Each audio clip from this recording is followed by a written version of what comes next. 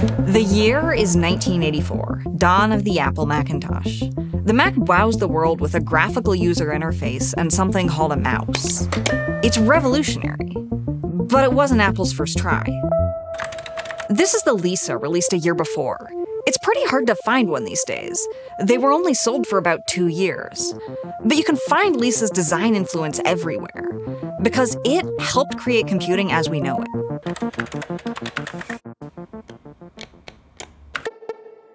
When Apple started working on the Lisa in the late 1970s, personal computers asked a lot more of users. Some models, like the Apple II, were hugely successful, but learning them was a commitment. Most computers were command line oriented. You type something at a computer and it typed some, usually complained, but it was sort of a textual interaction. That's interface designer Bill Atkinson from an interview with the Computer History Museum. He and others at Apple knew that if they wanted to widen the appeal of computers, they'd need to evolve beyond that command line to something more visual.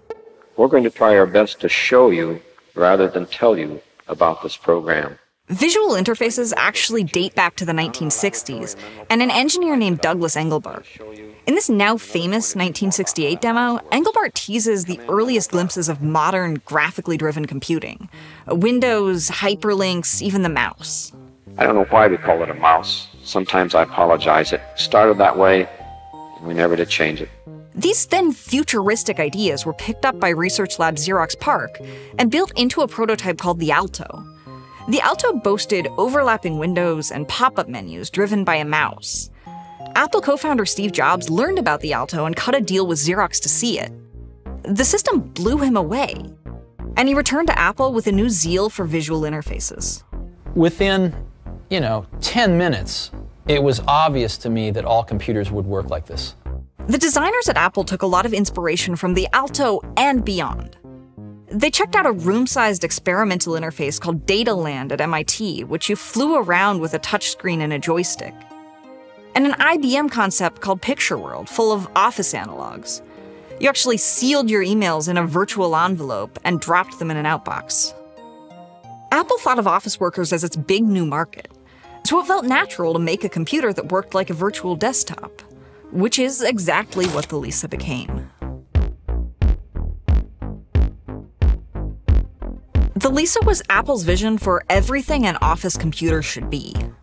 It was so full of new concepts that Apple produced a demo video explaining everything.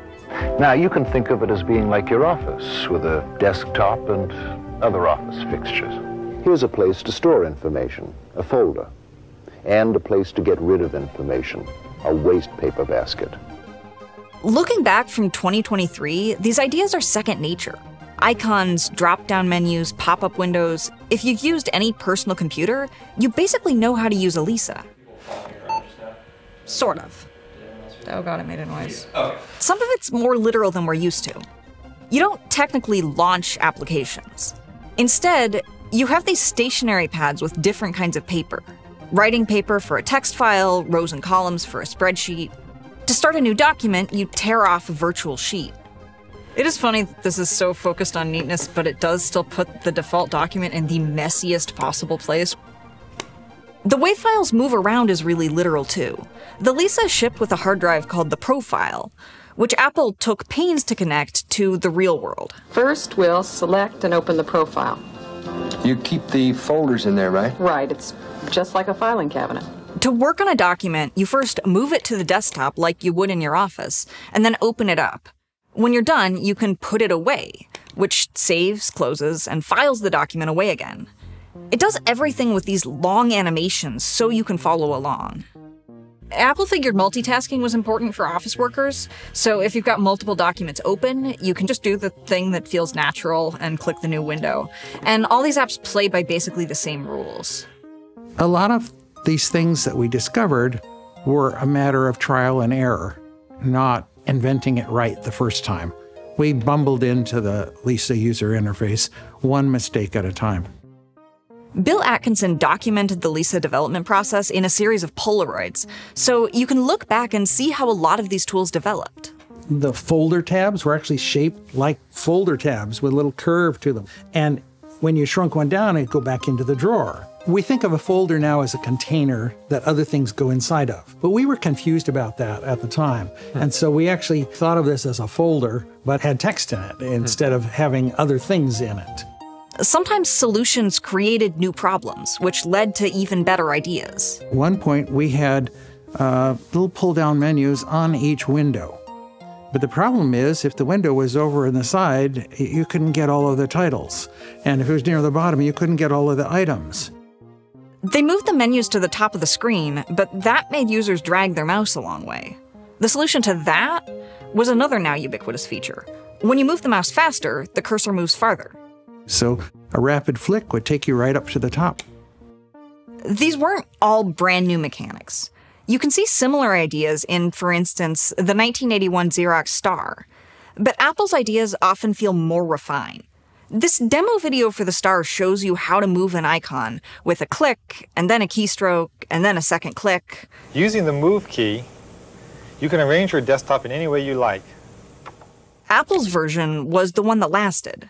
Drag and drop. Apple, well, it put a lot of work into the Lisa. But that wasn't the only project on the table. But what I'd like to do now is show you the Macintosh in person. Apple developed the Lisa in parallel with the Macintosh, though with very different intent.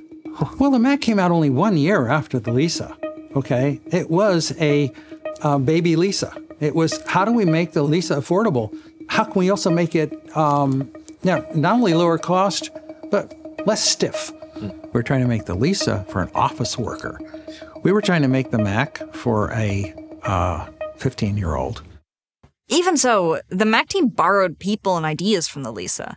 And Apple advertised the Mac as having advanced Lisa technology in a far cheaper, stripped-down product.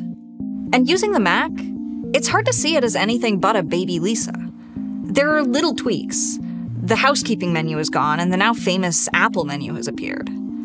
The Mac acknowledges the existence of applications, but it couldn't run multiple apps at the same time. This is what switching apps looked like on a Mac.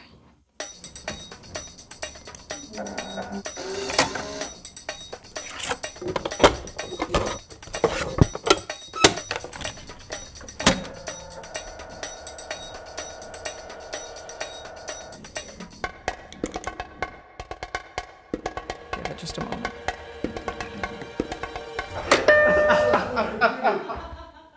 As a reminder, here's multitasking on a Lisa. It's so much fun getting to see the ability to have multiple apps open at the same time as this cool luxury that was backtracked upon and not brought back until later.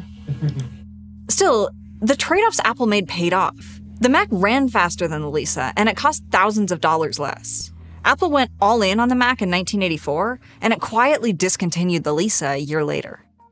Once the desktop metaphor got its hooks into the industry, it didn't let go. Microsoft Windows arrived in 1985, while Mac OS kept evolving.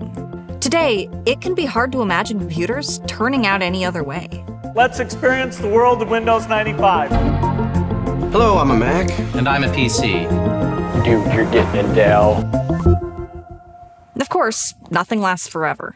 Hey Siri, start a new note. What do you want it to say? Notes on Lisa script. Voice assistants and search have become a bigger and bigger part of computing, routing people around the desktop. Mobile phones still use files and folders, but we rarely have to think about them or see them. And with the rise of AI chatbots, AR, and VR, the last vestiges of Engelbart's world of windows and mice might finally vanish. In short, the era of the desktop metaphor might finally be ending. But no matter what becomes of user interfaces, Lisa's design legacy shines through. It taught Apple that computers should be built for people, not the other way around. Sometimes there are ideas in air, and the right person puts up a catcher's mitt and catches the idea. And if they didn't, somebody else would have caught it. Things would have progressed in that direction. But the Lisa contributed toward the idea that computers were for everyone. If you're really curious about the Lisa now, you're in luck. We've got a big documentary coming about its life, death, and afterlife. It's a story of politics, personal grievances, and a clandestine burial in a Utah landfill. That's all coming soon, so stay tuned.